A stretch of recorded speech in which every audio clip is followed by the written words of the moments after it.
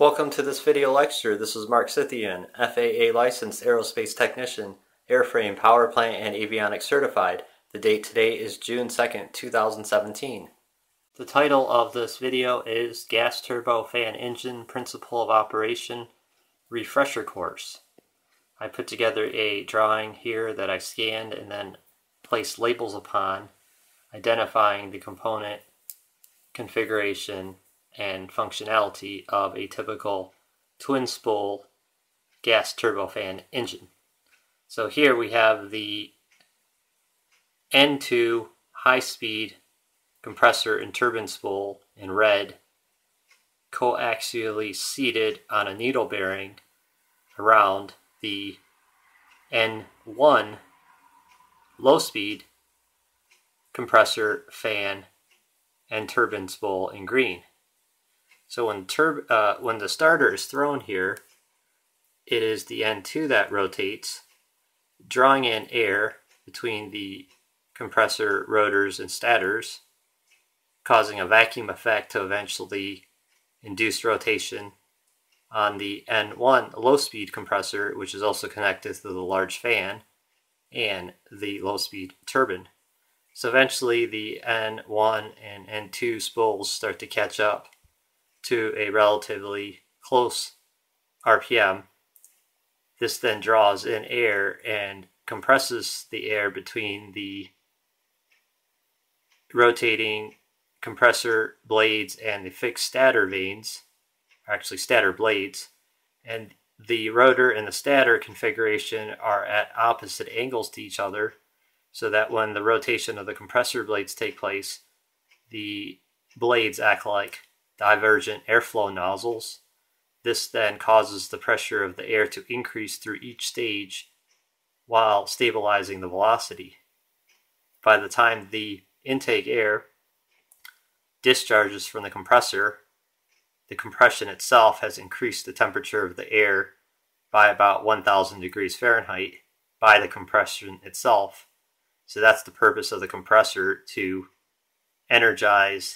thermally energize the air by compressing it, thus increasing its temperature. And then when it discharges out of the high-speed compressor discharge nozzle, it then enters a diffuser, which further slows down the speed of the air and further increases its pressure.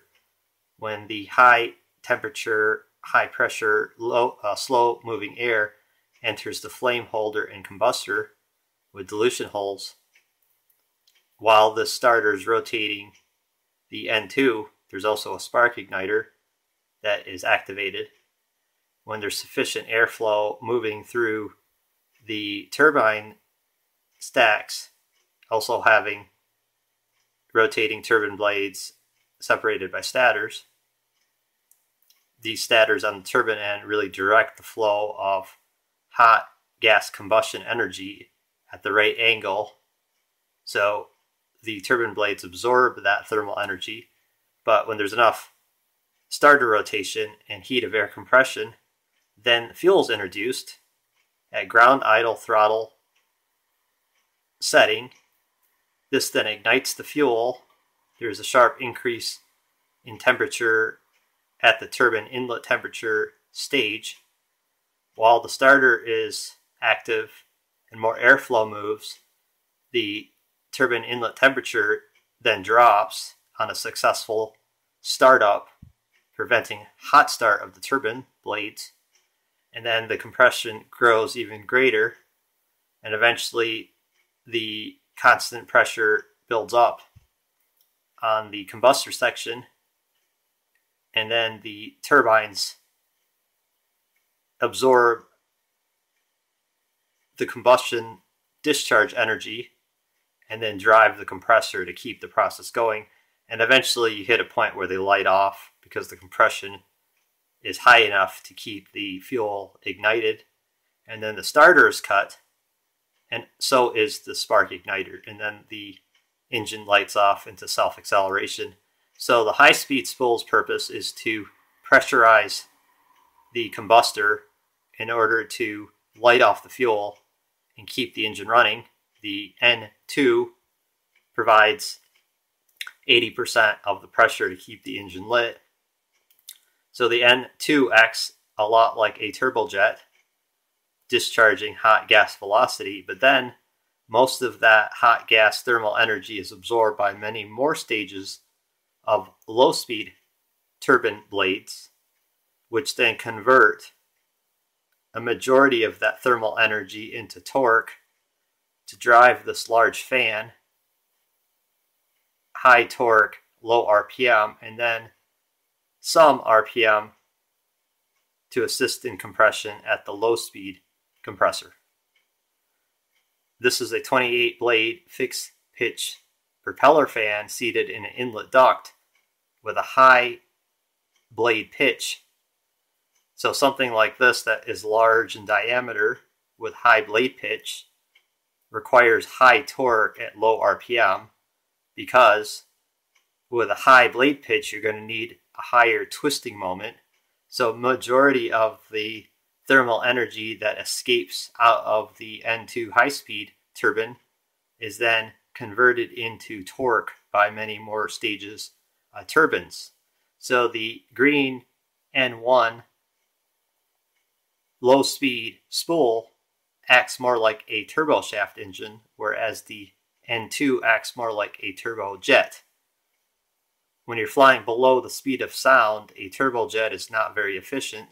However, when you take a majority of the thermal energy and you convert it into torque to drive a large, high-pitched propeller fan, then a majority of the thermal energy will become torque, high torque, low RPM. So the torque is directly proportional to how much mass air can be drawn in at high blade pitch, and then the RPM is directly proportional to the speed at which the airflow will accelerate out of the fan. But because a majority of the airflow will flow around the core into the cold air fan duct, which constricts, you need a high amount of blade pitch and torque to actually squeeze that air through an ever-constricting cold air fan nozzle and then accelerate the cold air into higher velocity cold air fan exhaust nozzle jet velocity. So approximately 80 to 85% of the thrust is developed by cold airflow, large amount of cold airflow constricted through a tapering cold air fan nozzle flowing around a hot gas thrust stream. Between 20 and 15% of the thrust is developed by the hot gas core. So you can see that this is set up for subsonic and transonic flight applications, for which a majority of the kinetic energy is harnessed into torque and RPM to drive a large propeller fan instead of wasting it out into the atmosphere. Above the speed of sound, then the turbojet is most desirable because turbojets operate purely on hot gas flow at extremely high jet velocities. It is also important to know that if we took this fan duct off and reduced the number of blades, we have a turboprop, open propeller, we would only have so much speed to work with. But when we put a duct around here, we're increasing the jet velocity, and based off the law of conservation of momentum, a propulsion engine on an aircraft is limited to the jet velocity itself, because you cannot go faster than the jet velocity or the propeller discharge speed. So an open propeller might have quite a lot of thrust, but it is limited in how fast it can go because it simply cannot accelerate the air as fast as a propulsion duct that constricts increases the jet velocity of the cold air flow. So this would allow a lot higher flight up to transonic or Mach 0.9 compared to a turboprop, which is approximately Mach 0.6 or about 300 miles per hour. So this is the basic principle of operation of the gas turbofan engine.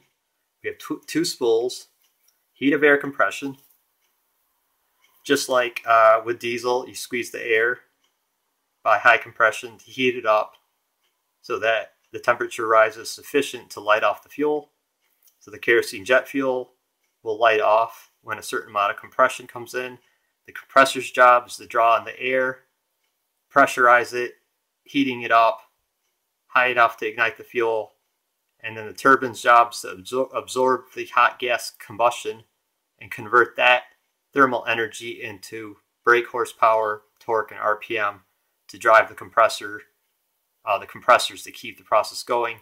And then the rest of the thermal energy that flows out of the N2 is then absorbed into more stages of turbines, which then basically turns the N1 low-speed spool fan into a turboshaft engine.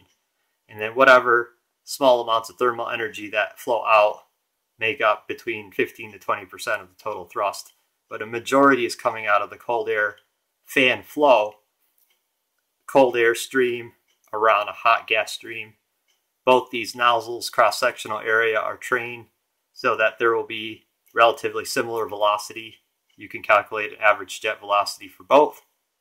And they're also much quieter because the stream is cold air going into the atmosphere, unlike the old school turbojets, which is very high temperature, extremely high velocity, hot air flowing into a much cooler environment.